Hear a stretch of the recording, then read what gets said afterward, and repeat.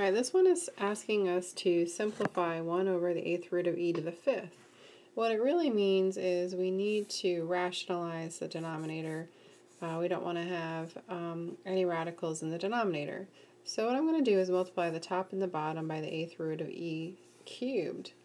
And the reason I'm doing that is because 3 plus 5 is equal to 8. So I'm going to get the 8th root of e to the 8, which of course is just e, and then the bottom is rationalized. The top is just going to remain the 8th root of e cubed.